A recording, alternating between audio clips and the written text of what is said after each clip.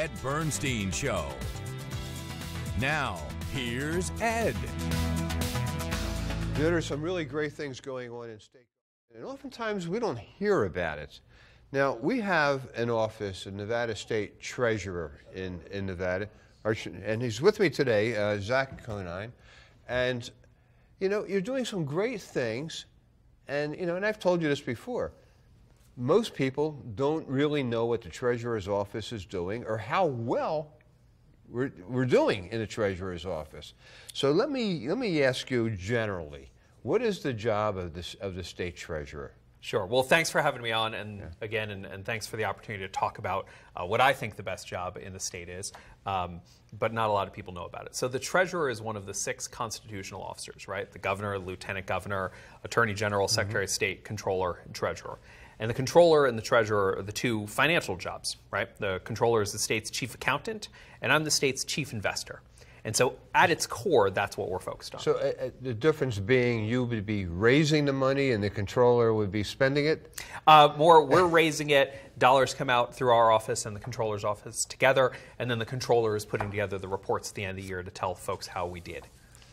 So, okay, now in raising it, okay, for instance, the state now, you know, I guess, you know, you raise money and you invest it, and a lot of it. Explain the whole bond rating aspect to our viewers. For sure. So there are times where the state borrows money to pay for things. And when we borrow money to pay for things, we go out and we sell bonds, right? And it works similarly to when someone goes and gets a mortgage for their home or goes and borrows money to buy a car, right? They are agreeing to make a payment over a period of time. In exchange for that, they get the money up front to buy the asset, to buy the home, to buy the car. In the state, it's the same way. So when we sell bonds, we're taking money from 20 years of payments and bringing it into the present, right? I always say that bonds are like a time machine for money. Just like when you go get a car or when you go buy a house, you have a credit score. And the higher your credit score is, the more you can borrow, but also the less interest you pay in order to borrow that money. And it's the same way with the state. So since I've been treasurer, we've had 2 credit rating upgrades, which is basically independent organizations like S&P Global 500 or Moody's or Fitch looking at all the finances for the state and the way we do things and saying, what is the likelihood that the state will be able to make its obligations? And because our finances are in such great shape, we've had 2 credit rating upgrades over the last couple of years, which means that taxpayers pay less for the state to build things like schools and roads and bridges and sewer treatment plants. Now, not a lot of people come to the sewer treatment plant grand openings, but if you want to be there, we'll hold a spot for you. So in essence, it's easier to get money, to raise it for the state, and you pay less for the money that you're getting. That's absolutely right. Right? And the financial markets obviously, you know, are happy with the job you're doing.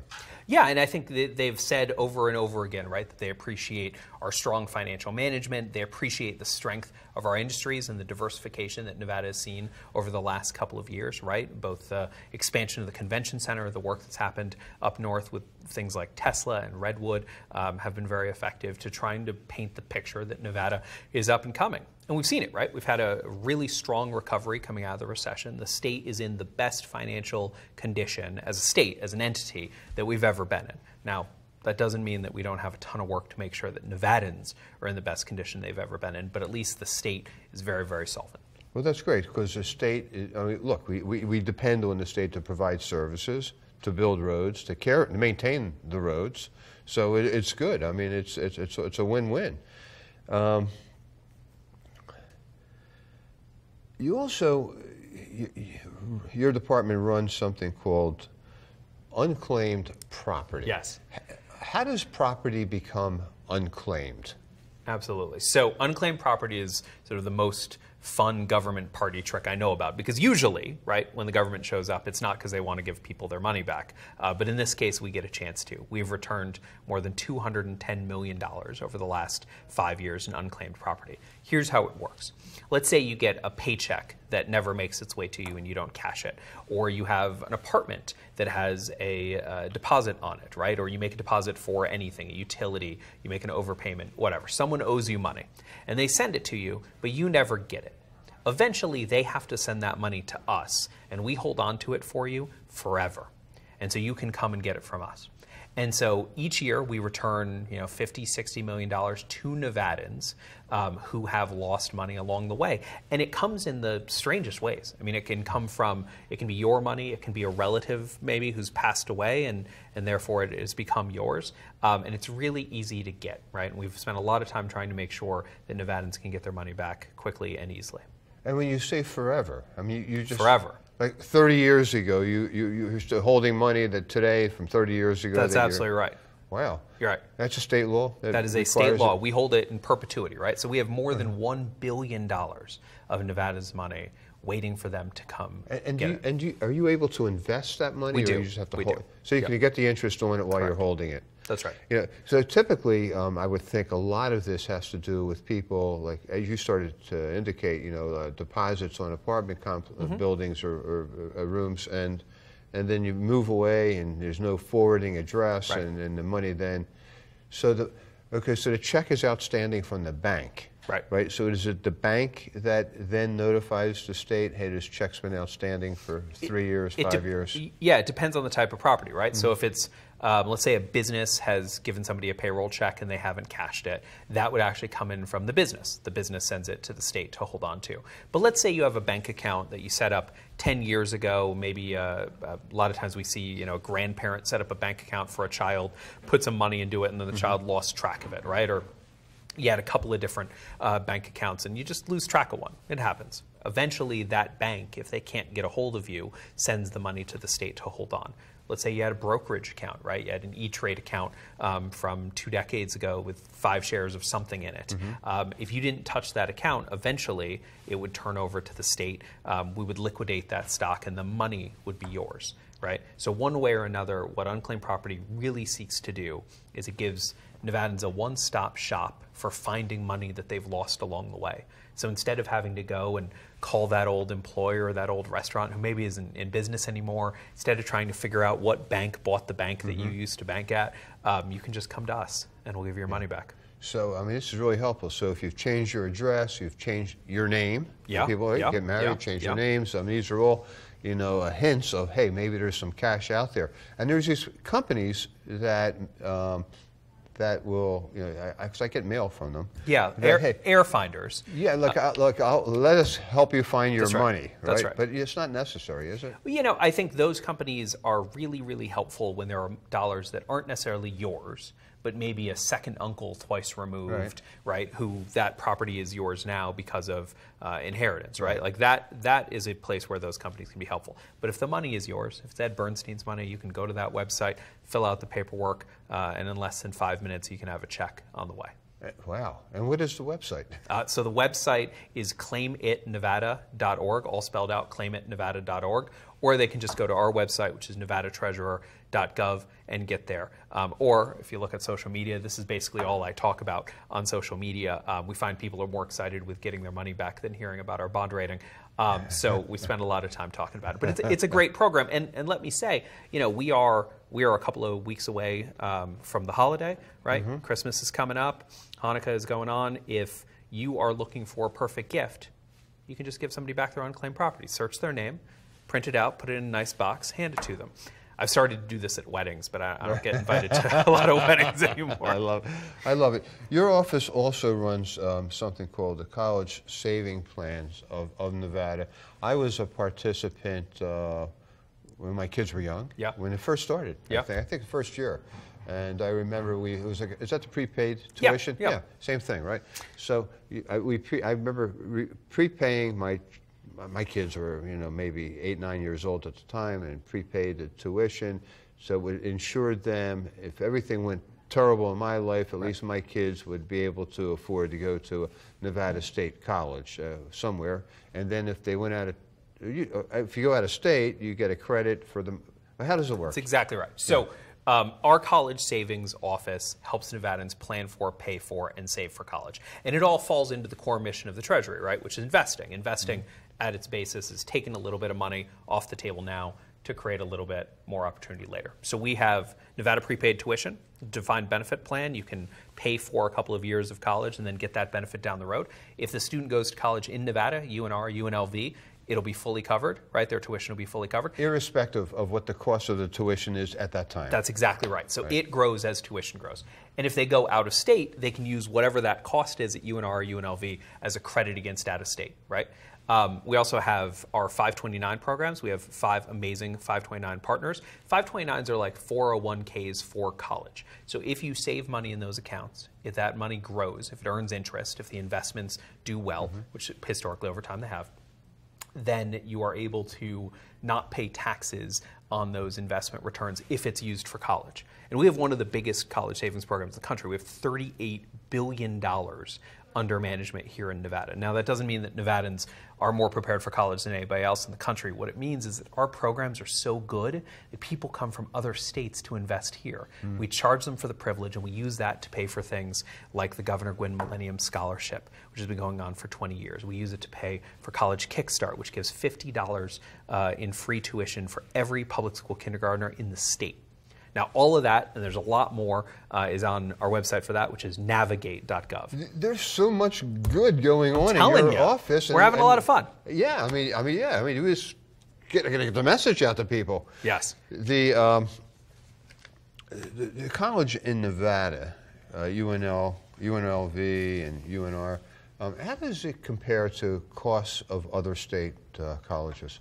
It's relatively inexpensive. So certainly if you are a Nevada resident and you're going to any of our fantastic Nevada system of higher education institutions, you've got a real opportunity to save a bunch of money and be in a better place, right? And we know that student debt is a massive issue facing both Nevadans and people around the country. And to that end, a couple of years ago, we created a position called the Student Loan Ombudsman. And that Student Loan Ombudsman works with borrowers both before they take out student loans and after they take out student loans. Because sometimes, you know, I do work for the government, but I know the government can be a little Byzantine, right? A little hard to figure out different ways to get student loans forgiven or to figure out the right payment plan to be on. And so that team exists to make sure that Nevadans have a resource.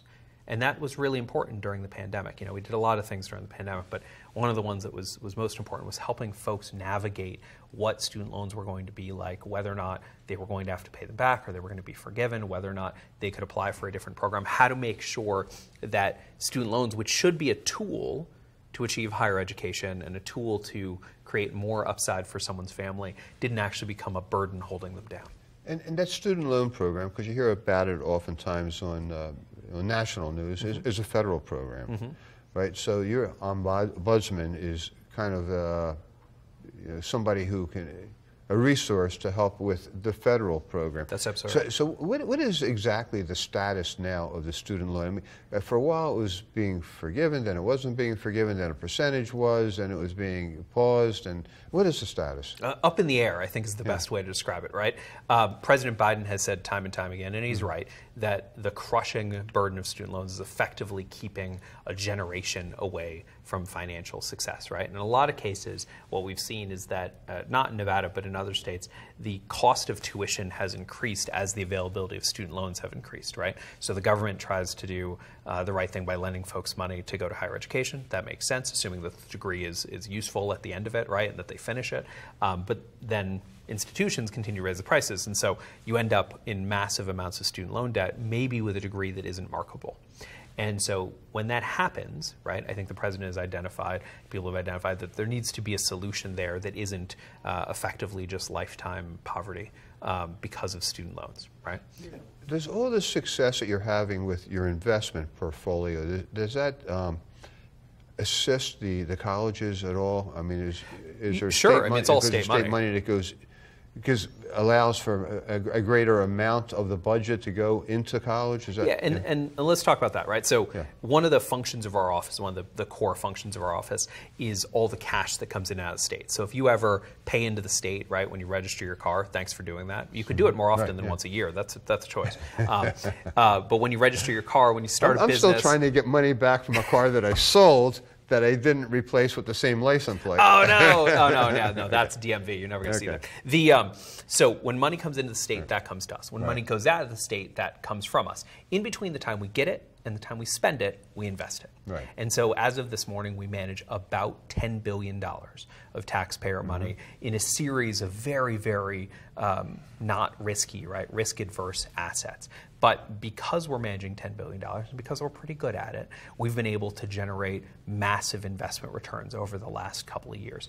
But we made more money in investment returns last year than any year in state history by a multiple. Now, state that again, okay? I want our viewers to really understand, because when things look so bleak, and you indicated, I mean, personally, Nevadans are, you know, struggling like the rest of the country. Yes. But as a state, you know, we're really locking in some security, some financial security. Yes, we don't say this a lot in the fixed income bond universe, but we are crushing it in our investments. And our investment team is exceptional, and they spend a lot of time trying to find this opportunity for Nevadans. Now, what that means is that we're able to add hundreds of millions of dollars a year. Our team of 5 people, that includes myself, so really 4.5 investment professionals, are able to add hundreds of millions of dollars to the state's budget every year.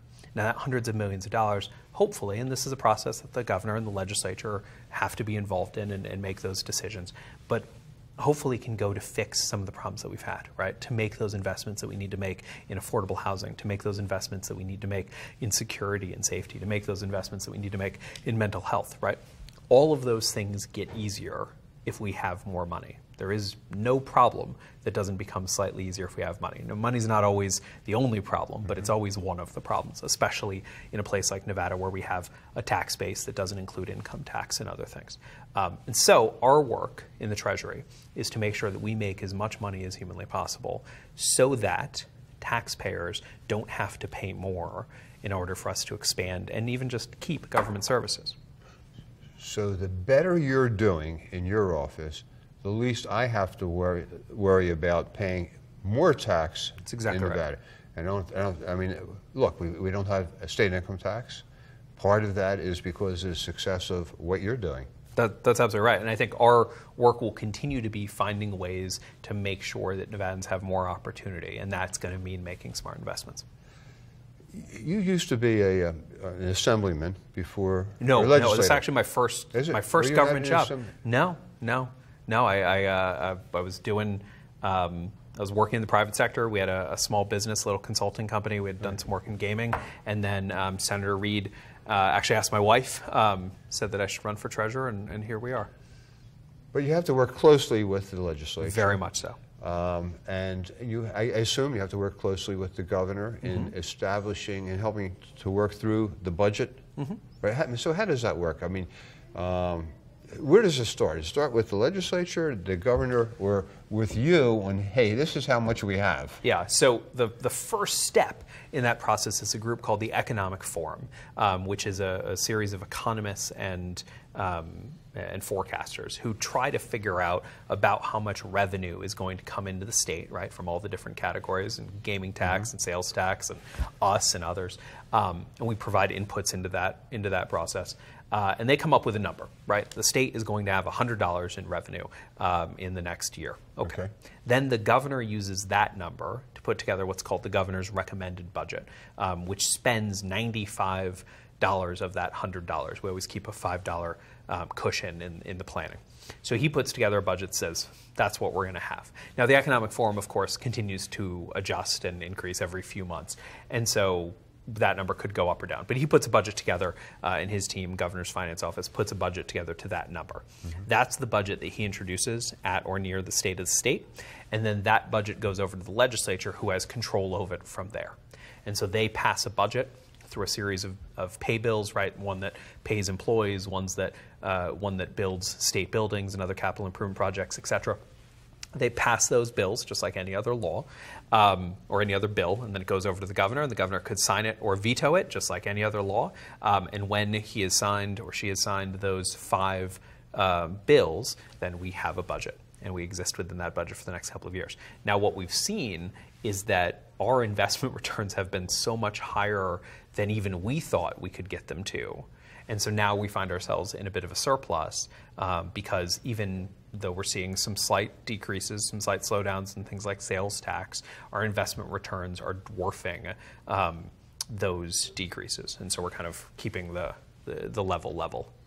What's a better environment for the state when interest rates are high or low for investment purposes? Guys, that's a fascinating question. So we manage both the investment side, right, where we want interest rates to be higher because we are lending money to individuals and getting paid a higher interest rate. We also manage the debt side, where we want interest rates to be lower because we're borrowing money to do that. We invest a lot more money than we borrow, right? We are certainly net investors versus net borrowers. And so higher interest rates are better from a state perspective on that front.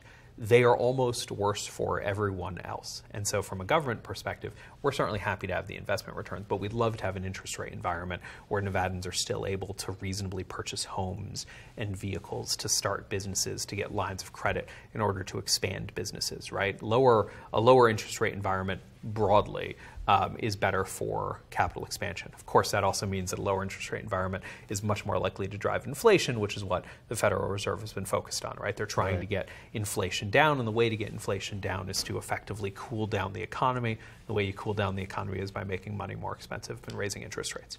And when the federal government comes in and gives you a state money for capitalization, like the Biden plan, you know, gave us highway funds and some other funds, like the Infrastructure Investment and Jobs Bill. Yeah, exactly. Right. Thank you. Law.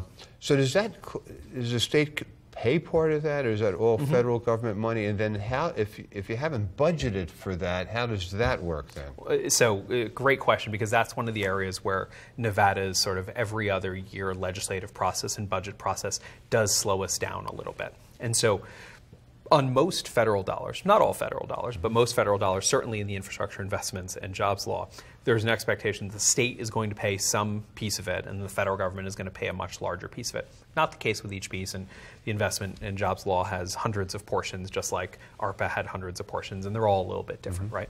And so one of the tools that we've created in the state, because if you need to come up with $1 million to open up $10 million from the federal government, and we're not in the middle of a budget process, it can be really difficult to find that money. And so we've created vehicles like the State Infrastructure Bank that I'm the chair of, and we have a great board that does a lot of work, and our team does a lot of great work. That infrastructure bank effectively exists to fill those gaps, to do those what we call but-for projects, right? So there's a project in a rural community right now that we're looking at that's trying to build a fire station. And they've got 90% of the money, but they can't unlock that 90% of the money unless they are able to get a commitment from the state. And we're going to be able to use the bank to lean in on that project and get that work done, right? And sometimes, you know, when people think about the treasurer, and I know outside of myself and my wife, not a lot of people do, but when they do, I'd like them to think about the work that we're doing to try and make sure that projects like that happen, right? Because government is just a series of people trying to do their best. And what we've tried to do in my 5 years so far in office is to find ways that we can lean in and be a little helpful and try to make a thing just a little bit better. You know, when you come into a job like you have, like go back to, you know, your first month on the job, how do you go about learning the job? I mean, to me, it seems like you weren't in government before. You were in private industry, came from the business world into government, and all of a sudden you got this multi-billion-dollar portfolio that you have to manage.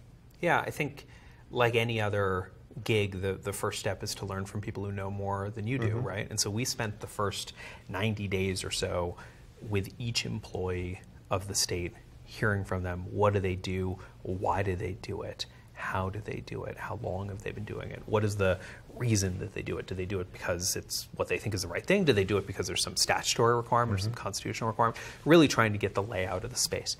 And then we did what we did in the private sector as consultants, right? We triaged. We looked for where are the areas where there is the most opportunity for the least time or the least cost, and we focused on those, right? So right up front, we made sure that the culture of the office, which had struggled for a little bit, was good, and that's really important to us, right? You know, none of the work that we do in the Treasury is because I'm some sort of financial genius. The work that we do in the Treasury is because we have an exceptional team of public servants who are choosing to spend their time there, right? The state doesn't pay people as much as everybody else does, right? So everybody there is making a choice to do good work and do good work at scale, and so we have to take care of them, right? And so we spend a lot of time on the people, because if the people are working, the rest of the stuff works. You know, the state right now is about a 20% vacancy rate. One in about 5 jobs statewide is open, right? It's tough in the private sector to hire people. It's tough in the public sector. It's probably harder in the public sector. 1 in 5 jobs is open. In the Treasury, we have a 3% vacancy rate. We're able to provide better service to Nevadans because we take care of our people. You know, recently we have the Fontainebleau opening up hotel, the Durango hotel. How do these new hotels, and these are huge hotels, how does it impact what you do? Well, certainly we appreciate it from a revenue perspective, right? And anytime somebody wants to come into town and spend the sort of money that Mr. Sofer and his team is spending, that the Fertittas are spending on Durango, that is always appreciated, right?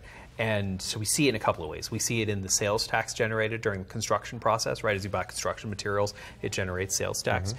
We see it in the payroll taxes. They hire, you know, hundreds of new employees, give Nevadans an opportunity to find a great life. Like, that's always appreciated. And then we see it in gaming revenue, right? Now, what we'll see with that and with any other new property is there's usually 2 things that happen. There's usually a spike at the beginning in gaming revenue because people want to go and check it out, and then it levels off, right? And hopefully the level off space is higher than what the aggregate was before the property opened, as opposed to just sort of moving from one property to another. Before I did this, I was in gaming. I used to work at the Golden Nugget for a couple of years. We opened the downtown Grand, and we saw, right, the sort of the excitement of new energy at a property, but also just how hard that business is, right? Yeah. And those gaming properties and those gaming operators spend a lot of time and a lot of work trying to build what they build. Well, this is great. Look, you're making this stuff really interesting. So hopefully our viewers, if you want more information, you can go to the Nevada Treasurer's website. Zach Conine, hey, doing a great job. And, thanks. And keep all this positive stuff going for our state. We're doing what we can, sir. Okay. Thanks so much for having me. Talk to you soon.